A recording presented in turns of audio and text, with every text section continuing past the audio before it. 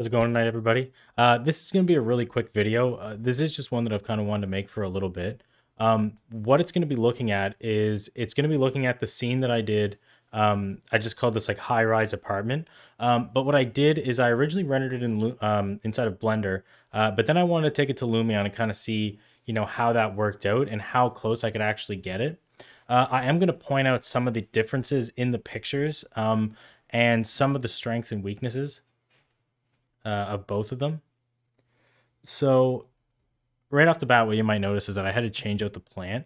Lumion, one of Lumion's greatest strengths is its like foliage, its plants, everything like that. So in my opinion, whenever you get the chance to actually use like a fine nature or something like that, delete what you have that you're importing to Lumion and use that one. I find it just works better with the scene. Yeah, when it comes to like the actual wall textures, they look pretty close. I think that I actually altered the texture here. It kind of looks a little lighter than this one. I don't think that's a Lumion or Blender. I think that was just me that did that. But as you can see, like the rug comes in really well because that's not actually Lumion fur. Like that was an actual displaced rug, I believe, from iMesh that I brought in here. It looks really great in both of them. And this is kind of going back to what I was talking about, where Lumion is better when you actually bring in the geometry. So the more work that you can do and bring into Lumion, the better it is. Example is like, a siding, a siding texture is not going to look as good as if you go and actually hand model the siding. That's just kind of like a universal truth with Lumion, which isn't necessarily bad. Because you can still save a lot of time by doing that extra work. You just have to have a good balance between the actual geometry and the texture. If we're looking at it too, the background image looks different, but I think that's just the focal length. I didn't line them up as well as I should have, but for comparing the quality, I think it's pretty good. Now, the area that I think I can see the biggest difference is the light. So Lumion obviously does not have any point lights like that would be a fill light or an Omni light that can cast shadow. I don't completely understand why. That is probably like the most annoying thing about using Lumion, because it seems like it's very necessary, but I don't really understand behind the scenes. So I can't really speak on that. But as you can see, like between the emissiveness of kind of this thing, like the more emissive something is in Lumion, I find that it kind of loses its color quickly. Like if something gets sort of bright and it's orange, it's just going to turn white. So I couldn't quite capture that same kind of like orange fluorescent look with this one, that really warm light. The other thing too is I found that when I was increasing the Omni light, it was just not like, I guess it wasn't like giving me the effect that I want. Like this one, I just kind of threw a point light in and it kind of filled up that warmth really well. I did kind of get the effect in Lumion, and it being a real-time render engine, you are going to have some compromise like that. But that was the only thing that I really felt was, kind of annoying. I guess it's worth pointing out too is that the lights that I put in here, I think they were IES profile, so I could have matched that up directly and maybe gotten rid of some of this kind of edge there, but that's close enough. Like Lumion does actually have pretty good spotlights, especially with the IES light changes that kind of came in. We are going to look at some other scenes I took here. It is worth mentioning too, though, that this is basically the perfect Lumion interior scene. Like for like actually setting something up, like it wouldn't look this comparable if that massive window wasn't there, because Lumion, the problem with Lumion interiors is that it's completely, in my opinion, dependent on having natural light. Like the pictures that you're going to see that are like the best of the best, like I don't think I've ever seen one that has no natural light that I was honestly like, that's an amazing picture, because I honestly don't know if it's completely possible to make like a completely photorealistic picture without these massive lights.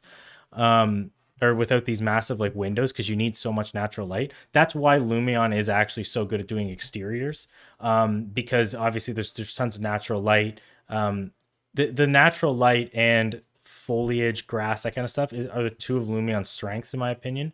Those are the two areas that, like, if you can have a lot of those in your scene, you're going to have a really nice Lumion scene. But let me just pull some more of these up here. I don't know where I just yeah, we'll just kind of flip through the pictures because I try to take mostly the same images. So this one, And this one. Right. So this one, this one is again very comparable. The only difference between them is the focal length. Like I'm not gonna look too much into that, just because I could have made that a little bit closer. But this one actually is the Lumion one. Oh, yeah. So this one is the Lumion one. If you have trouble telling them apart at all, the Lumion backsplash here is darker. But yeah, you know, for this particular scene, I thought it came out really well. Um, I was pretty impressed with how it actually came in, especially where since I did it in Blender and then I was um, moving it over to Lumion.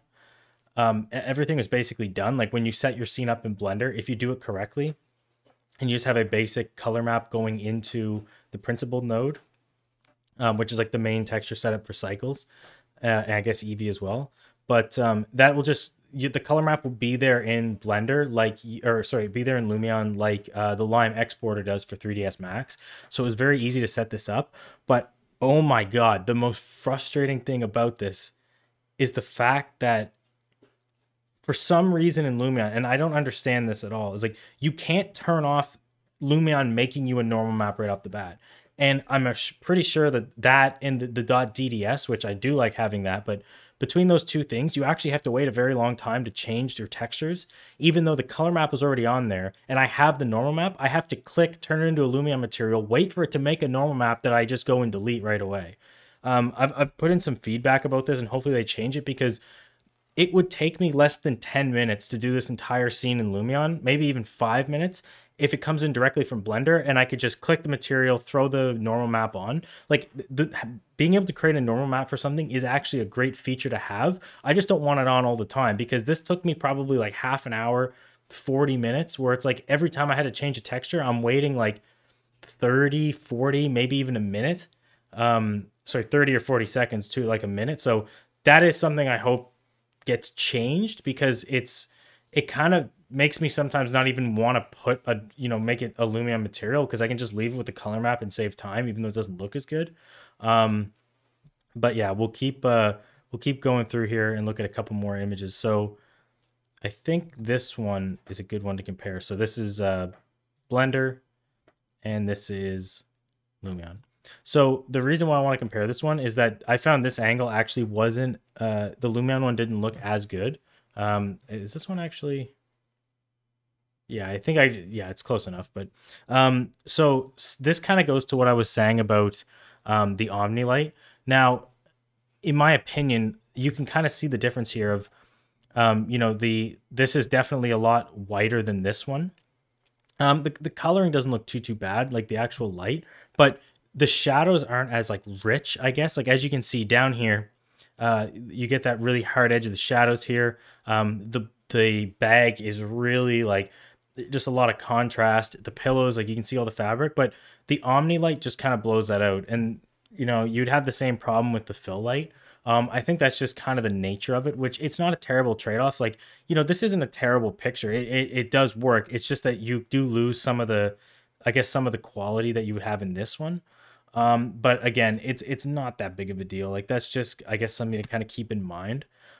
So yeah, you know, you are able to make very nice interiors inside of Lumion, but I just think that the biggest problem is that doing like the difference in quality between when there's natural light and there's not natural light in your scene is it's just not even comparable. And that is actually one of the main reasons why when we're doing virtual tours, we normally use Blender, because if we're doing like the main living room and there's like a window, then, you know, we can make the images very comparable. Like the panoramas look very similar, even though you can't use things like skylight, you can still kind of make it work.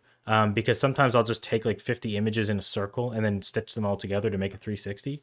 But yeah, it's just like, you know, there's going to be some scenes like you're doing an apartment building and then there's like interior bathrooms. And like, I find that like the tools for the lighting are not like completely there.